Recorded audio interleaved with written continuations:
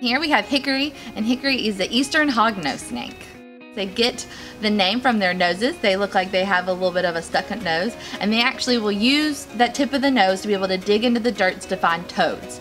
These guys have really good camouflage. They're going to be able to blend in really well with the woods with that dark coloring. These guys are also found all over the state of Alabama. So this guy has a very unique feature. Even though he is non-venomous, in the back of his throat he has two tiny fangs that can actually pop the toads and immobilize them so that he can swallow his prey, and we call them toad popping fangs.